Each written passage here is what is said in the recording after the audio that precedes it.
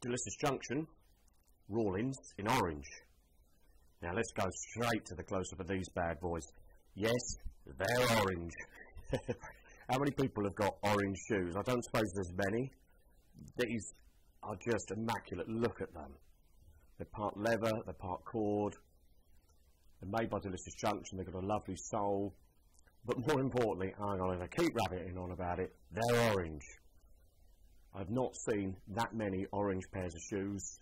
I think I've seen orange trainers, some very tan shoes from Logan and the like, but not orange cord. These are magnificent. You're going to stand out like a dandy if you're wearing these. They do come in several colours. There's the orange, there's a purple. It is a purple, violet rather than a wine. It's quite a purple, vivid purple colour, and a green. Now, if we go to my feet, you'll see that I've got a pair of green ones on.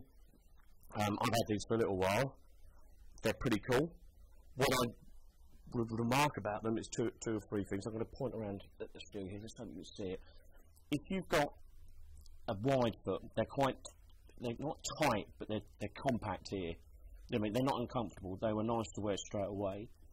What I'd also say is it feels like you're being held there nice. So if you've got a high-end step, because it's got the derby here, it can come out. So don't worry too much about that. But it's not, you know, if you've got a particularly fat foot here, you might want to have a go first. What I'm going to show you though, I wanted to show you on the close-up. I've worn these at several models. I'll go back to the close-up up here.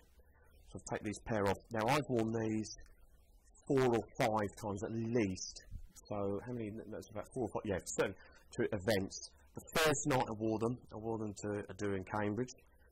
They were excellent on the dance floor. Now these look a bit scruffy, but probably had about 30 hours out of these, and they're still pretty good. So let me just show you the sole. That's really what I wanted to show you. Now what's interesting about these is they've got a nice sole, and the guys at Delicious Junction have obviously thought about it. Because when I was on the dance floor, this particular bit here was good for a good slide. You know, some of the man-made soles can be a bit, well, rubbish really, whereas this is pretty good. I felt comfortable swinging around and all that sort of stuff. Swinging? Hopefully not swinging, but you understand. So, nice shoe. Let's get back to the orange one. Let's just do some close-ups. You can see it's a lovely cord. Just let it focus. It's got the 4 eyelets, part leather that. The stitching's pretty cool. It contrasts nicely. Go round a bit more. Yeah, the sole has got Terry Rawlings on the bottom. It's got a rubber bit on the back here. There's some discussion about whether everything should be always rubber, but the reality is if with this on the back you're not going to fall over.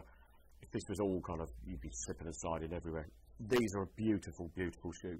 So that's the Delicious Junction Rawlings in an orange.